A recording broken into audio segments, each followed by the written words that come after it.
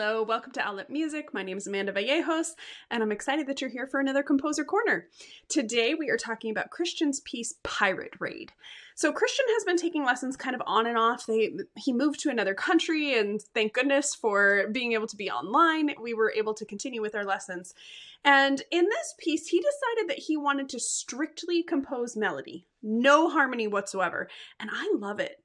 We don't think of the piano as being an instrument that you can be a soloist, like as in have solo line, no harmony whatsoever.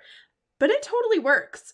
In this piece, Pirate Raid, he actually uses this tum-tee kind of idea. It reminds me a little bit of Pirates of the Caribbean with this like kind of rolling or rocking melody that we have going on.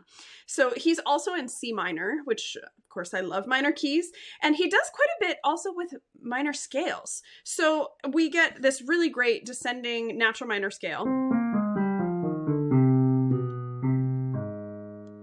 which, I mean, come on, that's awesome. and then we have this one,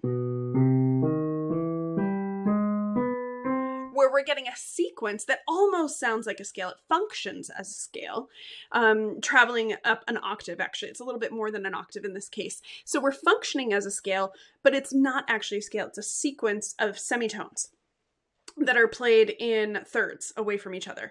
So I think that he's done a great job in creating interest, even though he doesn't have any harmony in there.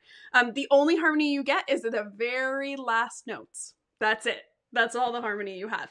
So I think Cristian did a really good job, and I'm excited when I have students who want to do something that's different, when they know, hey, this is going to be very different than anything that I've ever done before, or any that my other students have ever done before either.